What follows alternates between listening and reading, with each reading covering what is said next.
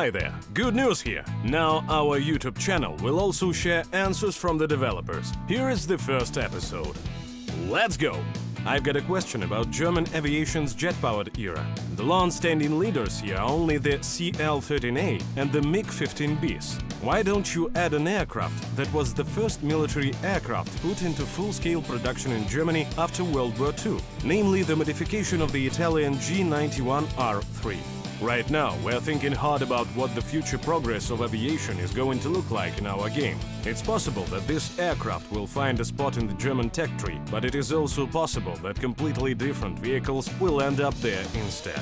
Is the aircraft damage model going to be tweaked and improved in terms of graphics, visual aspect, and in terms of making the physics more realistic? We do. We can't go into details now, but we'll definitely talk about it when it's ready. Why can you call in artillery support only in light, medium tanks and SPAAGs? Shouldn't this ability be available to all vehicles equipped with a radio set? Do you plan to review this mechanic? This mechanic is simply an expedient way to slightly increase the combat value of medium and light tanks. Right now, we have no plans to introduce calling in artillery support for all vehicles. Are BK machine guns going to be shown on ground vehicles? It would be very important for anti-air guns. We don't have plans for this. How far off are tank defense modules like sandbags and other similar devices? Nothing like this has been added in a while. Yes, you're right. The introduction of these modifications has slowed since the first large batch was added. We are working to find more interesting modifications that could be used in vehicles in the game. Will there be an indicator showing weapons selection for multi-turret vehicles? We'll have a think about this. It might be worth creating a mechanic similar to the one used on ships, where the selected weapons group is highlighted in the damage model indicator. Are you planning to somehow solve the problem with the atomic sun in tank battles? After all the talk about how favorable conditions are used in battles, time after time, every battle ends up on the morning preset, where the sun shines straight into your eyes. It's like a dirty trick.